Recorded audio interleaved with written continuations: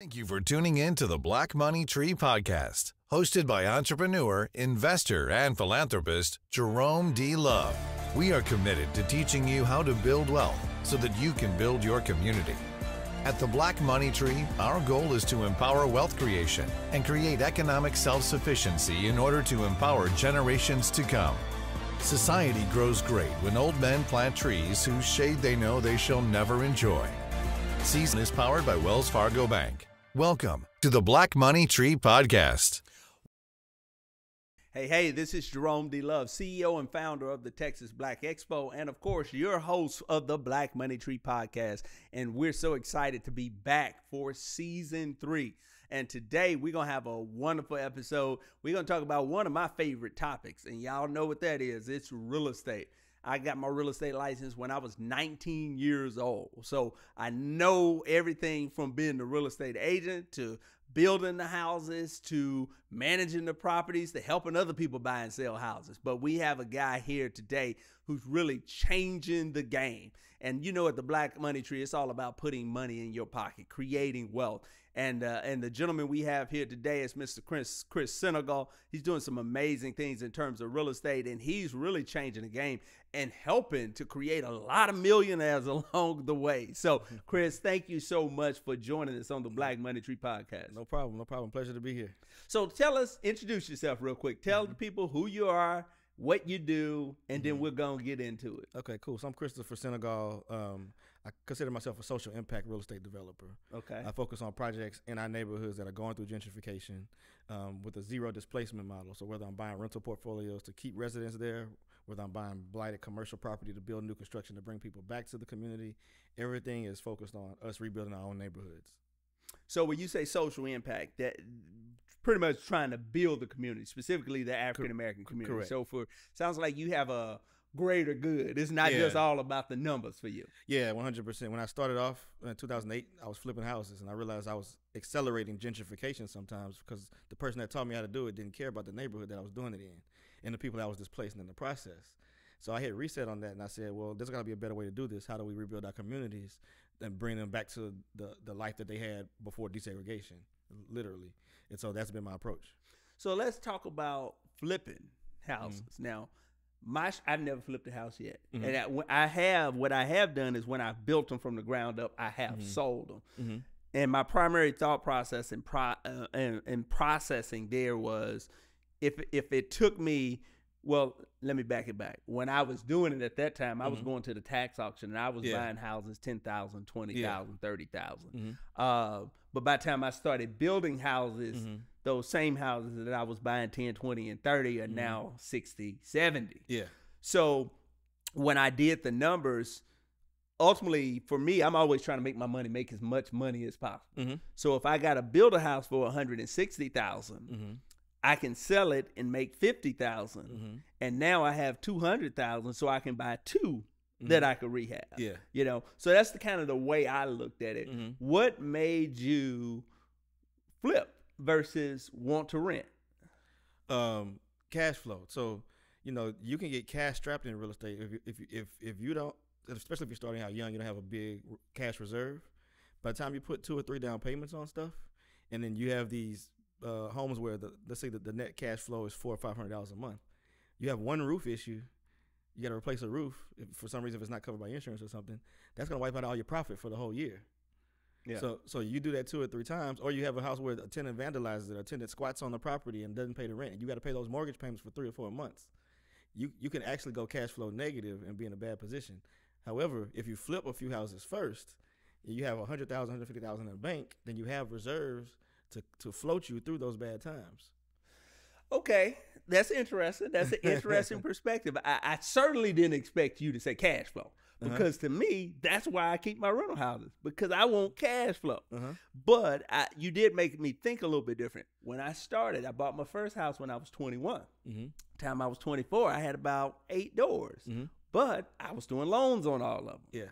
So when the .com burst right around 2001, Iraq War, had properties in Killeen, largest army base in the country, half the population left, all my tenants left. To get new tenants back, had to cut my rents in half. So ultimately I ended up about 5 or 6 foreclosures. Right, exactly. So for me, when I got back in the game, Mm-hmm. I started buying cash. Yeah. And I went to the low end. Yeah. $10,000, $30,000 to fix up. Mm-hmm. Now I'm making $900 a month. Mm-hmm. So that was always my strategy, and that's why I think cash flow is better on the rental. But go ahead. We're saying the same thing. You know, Okay, why okay. we're saying the same thing? Okay.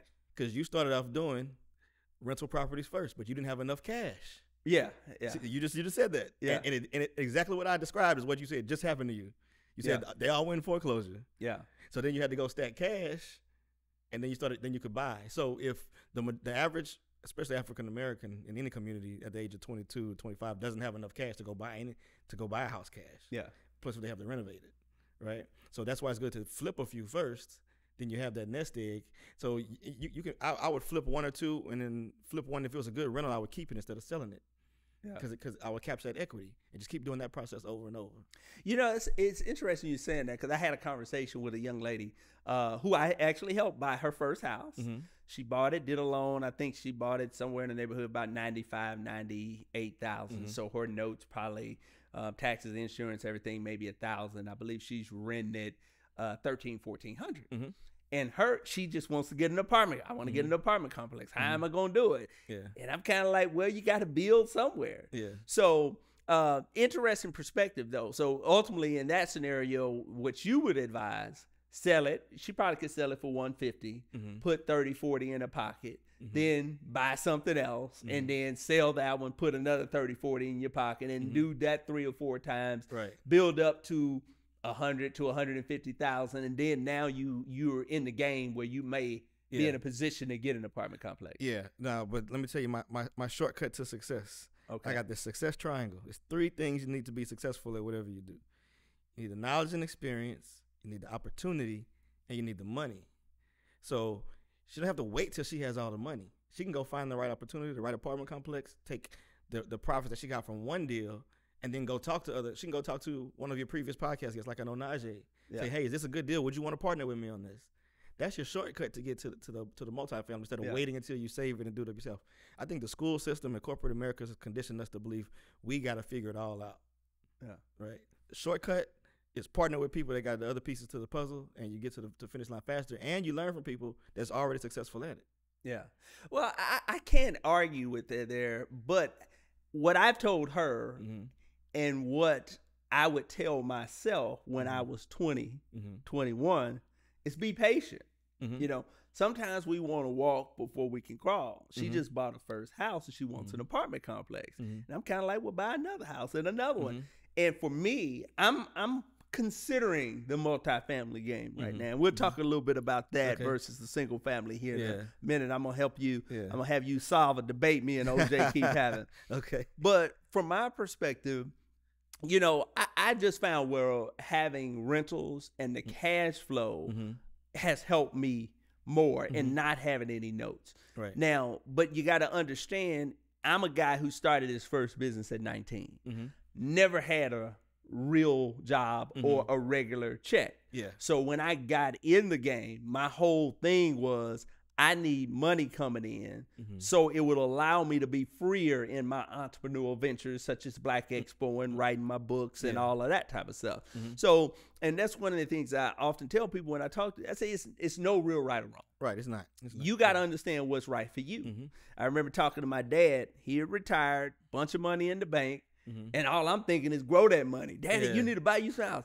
And my dad looked at me. He said, boy, I ain't trying to chase no goddamn tenant around or nothing. So he was in a whole different place in his life. He wasn't trying. He was good. He was like, I'm good. I don't need it. But when you starting out, you may be looking in a different direction. So let's talk about the multifamily game and this debate that me and OJ, he's one of our favorite guests here on the Black Money Tree podcast.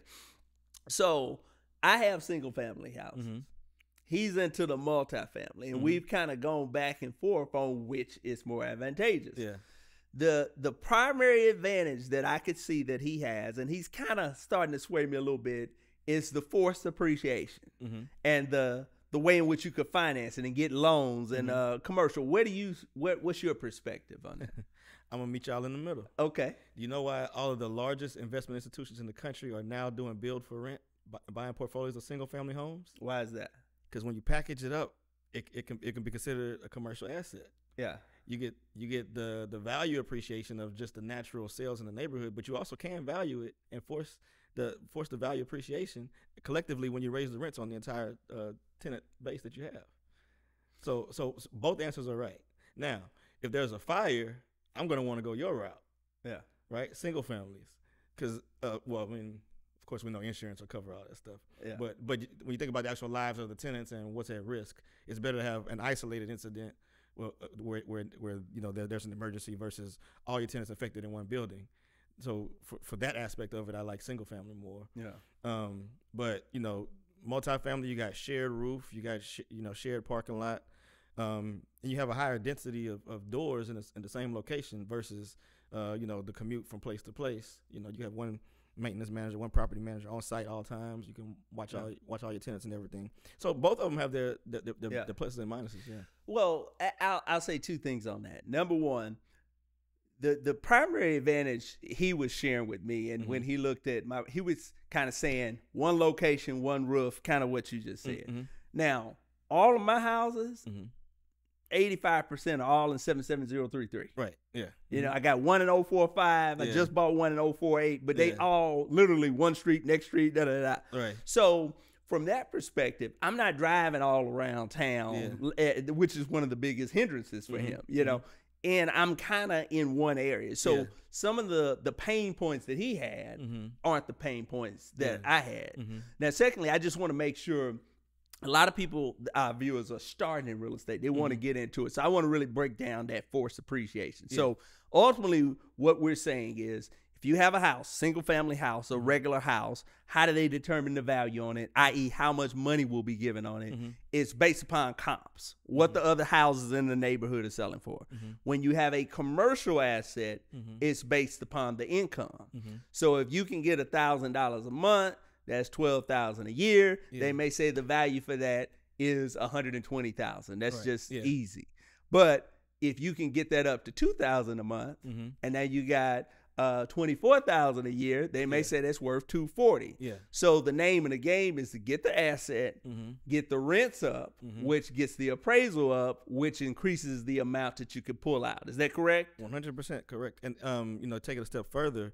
If you improve the class of the property, so the way that valuation is called the capitalization rate. So let's say you want to make 10% return, and you want to make, but that 10% return has to be $10,000. That means you have to have like $100,000 in value there, right? So somebody's saying, if I want to make $10,000, I'll spend $100,000 on this property if I want a 10% return. That's a 10% cap rate. Now, that same property with that same cash flow, if somebody says, I just want 5% return, they'll pay $200,000 for that same property. Yeah. So when you lower the cap rate, which is the expected return, because they feel like it's more stable investment, you as the owner that's going to sell it to them or that's going to borrow against that money can borrow. You have way more equity, you have way more borrowing power, you have way more profit on the same property without the houses. I mean, the properties, the buildings around you can be vacant. It wouldn't make a difference. Yeah. Now, I know you get creative in a lot of the ways in which you fund your properties, and you're doing some crowdfunding. I've heard a lot about crowdfunding, don't really necessarily understand it, but from my understanding, it's kind of where you pool a bunch of people's money. Talk a little bit about that crowdfunding. What are some of the advantages, I guess, versus a traditional bank or your private equity firms or just an individual investor? Talk a little bit about that. So that's the part where the social impact comes in, because a lot of times when our neighborhoods are going through gentrification, we point to the mayor, we want to the city council, we want LeBron or Jay-Z or Oprah to come save us. When collectively we have enough buying power within our own community to save some of these properties. And so on the opportunities where I find like rental portfolios and let me talk about this really quickly. We talk about generational wealth. Owning a whole bunch of real estate is not generational wealth. That's passive income of free cash flow for you. If you don't set up the right systems, you're going to lose that in the next generation. And that's what I've been seeing a lot of in like neighborhoods like Fifth Ward. So I'm finding these heirs that are taking these entire real estate portfolios that they're getting from their parents and just want to sell them. Yeah. Or just want to hold them, but they're tired landlords. So I go to them and I can like owner finance a whole portfolio, like a whole block of property, literally. I've been doing this since 2013. So sometimes I'll just do it myself. But if I find one where it's like the tenants have been there for a long time, I know when I buy it, the tenants aren't going anywhere. That's a low risk investment. So for things like that, I can say, hey, everybody in the community, do y'all want to invest with me on this? So the first one I did, I bought a block that had 18 houses and 2 vacant commercial buildings for like $1.2 million. Owner financed it with $600,000 down. They gave me 2 years to pay the other $600,000 with no payment in between. I did the crowdfund to raise $1.2 million, so I was able to pay the down payment, have money in the bank to renovate some of the units, then take both of the vacant commercial buildings now, turn them into like event spaces, creative spaces, kind of like what we have here set up, and build up so much cash flow off of that to where I don't have to raise the rents on the residents because the neighborhood is going through gentrification and they are usually getting displaced, right? So crowdfunding allows us to have opportunities to do things like that. Deeper than that, some of my investors are people that are in their 50s and 60s that live in the community that have been renting their entire life. They said they never thought they could own a piece of Fifth Ward. Now they can drive past that block and say, I have equity, I have ownership in this project right here. So it's bigger than just a leverage point. It's about the social impact. Now, it is a big headache, though. Yeah. Dealing with 1,500 people putting in $250, $500, and some of them don't understand investing, it can be a big headache. So it's definitely a passion play. It's not a get-rich-quick play at all. But, yeah, I use it in certain scenarios. So break down what crowdfunding is. Do you I mean, I know it's probably a lot of different ways. Basically, pooling money from a bunch of people, correct? Yeah. Do you put a website up and people can sign in? Do you have to have investment agreements for 150, 200 people? How does that work? Yeah, so I give you 2 comparisons and tell you how they merge together. Number one is GoFundMe. Okay. When you put a campaign up on GoFundMe, you push it out to people, and your marketing, your story is what determines how much money you raise. The difference is with GoFundMe, those people are donating that. They're not looking for anything back. Crowdfunding is the same approach, but they want their money back. They want to know what's going on. They want a profit. They want it on time. So that's the other side of taking a lot of folks' money because you have a lot of people to answer to. Yeah. Now, as far as pooling money to buy something, that's what every big institution does in the world. Yeah. But it used to be only accessible to people in the United States, who they call accredited investors. So if you wanted to be a part of a multi-million-dollar acquisition, you want to put in $50,000, $100,000, $1 million, whatever you want to put in, you had to have a personal net worth over $1 million outside of your primary residence, or you had to have a personal income of $200,000 a year for the past 2 years, or if you're a couple, you had to have an income of $300,000 a year for the past 2 years. Then the SEC says, oh, well, you're financially savvy enough to be a part of this. Otherwise, anybody else is too ignorant to be a part, which is really crap. So that always excluded the majority of us in our community from ever being able to be a part of a big syndication that's buying a strip center, buying a hotel, whatever. Well, when Barack Obama was in office, he created the Jobs Act where it basically democratized it. It said, hey, no, anybody now you can invest up to 10% of your income and pool your money together with other people to be able to invest in whatever you want. It could be a business, it could be real estate, it could be whatever. So one of my mentors, his favorite saying is, you don't know what you don't know. Mm-hmm. And a lot of times when people ask me what I do in terms of investing in real estate and things of that nature, they bring up a lot of horror stories and scenarios. And I'm kind of like, that's not my truth. Right. They don't know what they don't know. The way I do it, I don't have a lot of those issues. So that being said, one of the things that interested me in what you said about buying the block, but also scared me was, how do you buy 18 houses, one block? They're different owners. How do you get them all on one accord together? Or how does that work? That's what, to me, just because I some of my properties, I see so much potential in South Park. Yeah. And I want to buy the entire street of Malmedy right off of 610. Yeah. And I see how in Austin they have some areas where they have these houses and they've kind of developed into these little shops. That's my vision for that area. Yeah. But I'm kind of like, how do you get 40 people all to sell to you? Well, well, I mean, to answer, I have not had to do that. Okay.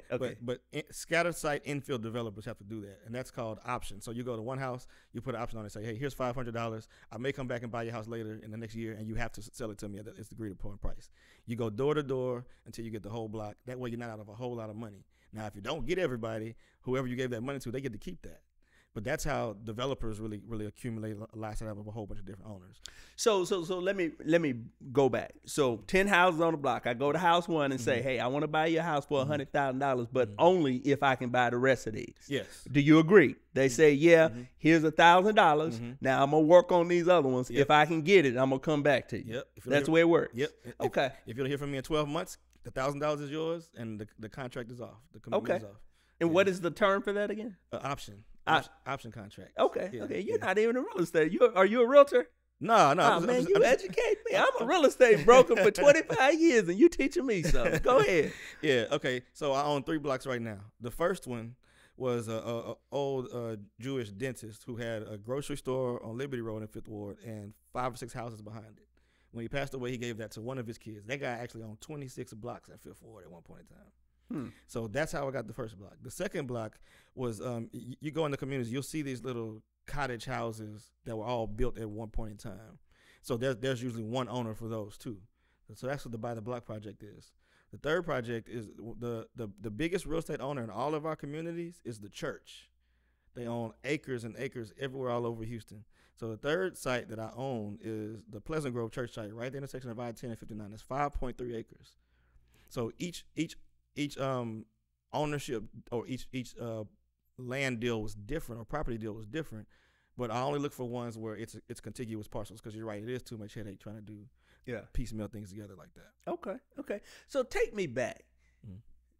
Where did you develop your interest in real estate? How did you grow up? Was your dad in real estate? Your mom in real estate? Were there what? Tell me a little bit how you grew up, what you were taught about money and wealth, and how you got into real estate and where you are today. All right, so I grew up with two separate households.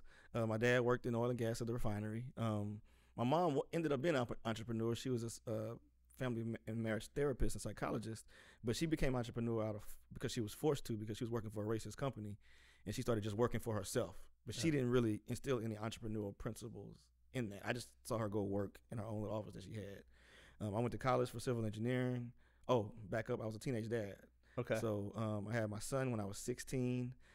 He just graduated college from U of H on a full academic scholarship. He's now a realtor, and he works for the city of San Antonio's development department. Okay, I'm from San Antonio. Okay, yeah, there you go. Okay. Well, there's a connection.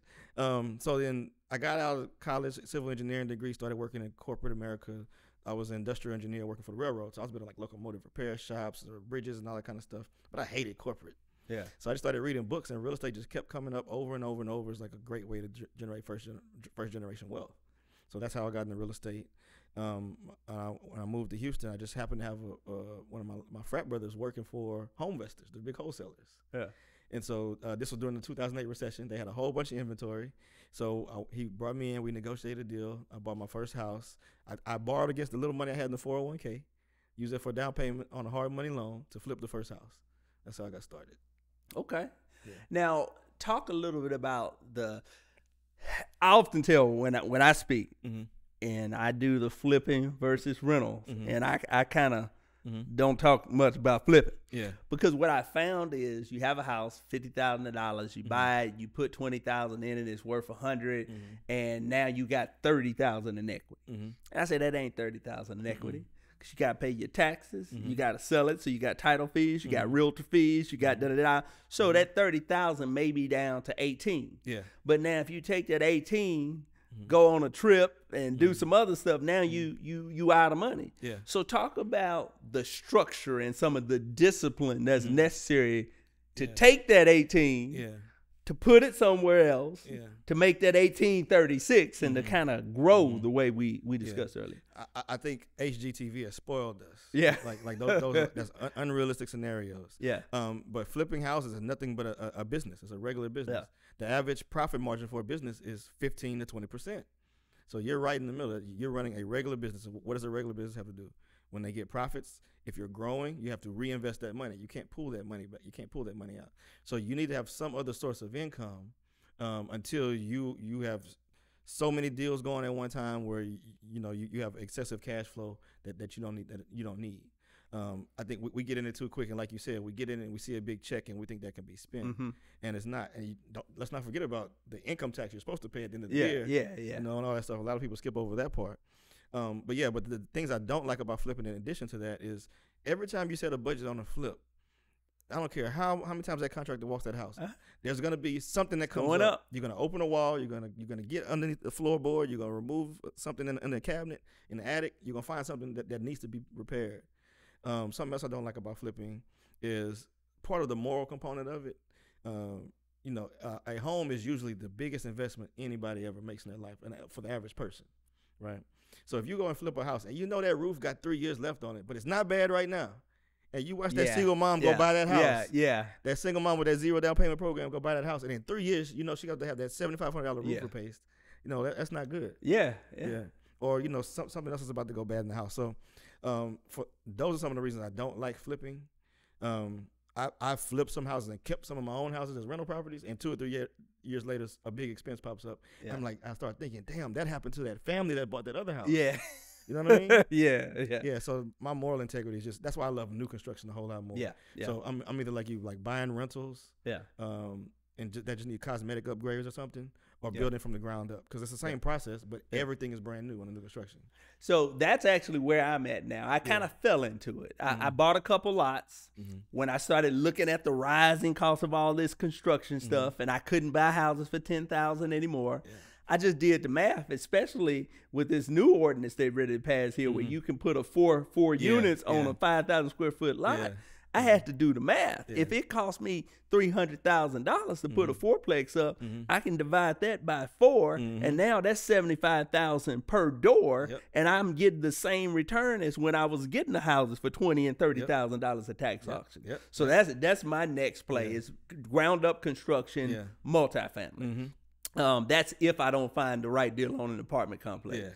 Second thing I'll throw out that really kind of made me think, and I'll tell you a true story. I bought a house at the tax auction, I don't know, 7-8 years ago. I thought I was winning, man. The auction is first Tuesday of every month. I went by on Saturday. I looked at it. It was a little raggedy, cosmetic, maybe a few little things. So it was listed at about $28,000. I went to the auction, and I thought it was only about $15,000, $20,000 to fix it up.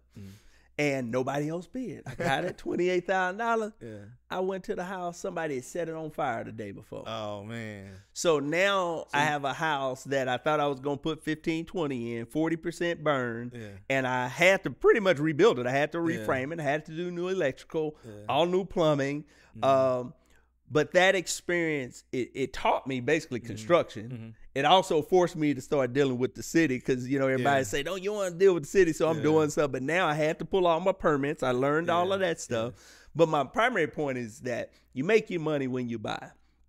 But I feel like if you flip, the amount of money you can make is limited. So if I would have flipped it right after I had done the construction, and my budget was supposed to be about $45,000, and now I'm at $80,000, and it's worth $85,000, $90,000, I'm not making any money. But if I keep it, which I still have it today, I've already made all the money I put in back through my rents, and it's doubled in value. So now I have equity in it. Right. So for me, that's the clear-cut advantage to the rentals. And also back to the houses I started out with when I lost that I told you about. What I found too is when you have that note, you got a tenant in there, everything's going good, you're making your little $200-$300 a month. But when you got 2-3 of them, the tenant leaves. Now you trying to keep them up, plus your house at home, and now you putting Band-Aids on stuff, and then you got the tenant that ain't necessarily that qualified, but you just want to stop the bleeding, and they say, I got my deposit right here. So you take that deposit, put them in there, and then it just starts to snowball, man. So I've been there. So how many years you been doing this now? 15. 15 years. Since 2008. So 15 okay. years. Yeah, man. So I'll end it here, and this is typically the question that we always pose this question in some form or fashion. Rewind the hands back. Young 20-year-old Chris, 15-year-old Chris, wherever that pivotal moment in your life was, what would be the advice that you would give that young man to advise him on his path to success? And inherently, to that person out there that's just starting off, that's listening, what would be the advice that you would give them? Number one, just kind of personally living life, but also if they really want to make money in real estate. Okay, number one, I'm going to tell you this. Forget the mindset that you were taught in school. We are taught in school that the best people are the ones that are right more than 90% of the time. So if you fail more than 10% of the time, you're not going to be successful. That is not true. Do not be afraid to fail. Failure is just feedback on what you need to adjust to be successful. That person that was used to failing 30% of the time, that 70 average, they graduated and got the same diploma you got, right? And a lot of them might be entrepreneurs right now because they couldn't go get the jobs, but they're more comfortable with getting things wrong. That's number one. Number two, it's okay to be a copycat if you're copying off the right cat.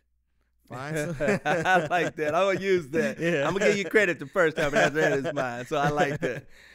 So I stole that from Holton Buggs. Okay. He's a big network marketing guy. Okay. But yeah, find somebody that's already doing what you want to do. And I don't care if you got to pay, if you got to volunteer to work for free just to hang around, or bring them an opportunity that makes sense where you may not get the most of it, even if they get more. That shortcut to learning is a whole lot better than trying to figure it out yourself and failing and being like us and having foreclosures and all that stuff. Yeah. Losing tens of had thousands. Foreclosures too. We all did. We all try to figure it out on our own. But I learned like if you partner with somebody that's already successful, they'll know things and they'll guide you away from obstacles you never even thought would even exist. So I'm glad you mentioned that. We had a gentleman on the show. His name is Corey Muldrow. I don't know if you know him. I believe he was at the game day as well with OJ. Okay. So ironically, I mentored OJ. Yeah. OJ mentored him. I love it. And he's outdoing all of us. Yeah. He has, I think, close to 1,000 units, all in the Dallas area. I love it. And what he shared is he started out kind of in I don't know if crowdfunding is the right deal, but where he was kind of in an investment group. Mm-hmm. So he just kind of put some money in. Yeah. He kind of saw what was going on, and then he kind of said, well, I think I can do this on my own. Yeah. So the point was he got in, learned under someone else, made a return, learned the game, and then went out on his own. Yeah. So pardon me if I'm incorrect, but what you're doing is helping a lot of folk out there that want to get started. And they can invest with you. Right. You got the experience, you got the knowledge, and they can grow their money by investing with you. Yep. Learn the process, and if they want to go out on their own, go out on their own. So that being said, if I said anything incorrect, correct me. No, that's all right. Yeah. But if everything I said is correct, tell these people how they can get in contact with you, man. How can they invest with you? Well, I'm pretty sure we have a lower third or something with my name on it somewhere. Chris Senegal, everywhere, every platform. You can just look me up, Instagram, YouTube. If you want to learn about the new construction process, I have a course called noflips.com. It teaches you the entire process from start to finish and who you need on your team. It doesn't teach you to be a contractor. It just teaches you how to hire the contractor, the architects, the right broker, everybody that you need to execute a project start to finish. Awesome. Well, Chris, I've heard so much about you, and we've seen each other at different events, but we've been trying to make this happen for a while, but I'm really excited to have had you here. Great information. I commend you on what you're doing for the community, and I really look forward to kind of seeing your success in the future. So thank you for joining us on the Black Money Tree Podcast. Likewise. Looking forward to the next Black Expo also. All right. It's in May. We're going to be looking for you. There we go. All right. So thank you guys so much for tuning in to the Black Money Tree Podcast. Thank you again, Chris. And make sure you check Chris out on all of his platforms at Chris Senegal. And, of course, go to bearealestateinvestor.com as well. Learn some more about my journey and some of the things that we learned along the way. And as Chris say, next Black Expo is going to be May in 2024 here in Houston, Texas. And we look forward to seeing you there. And thank you for tuning in to the Black Money Tree Podcast.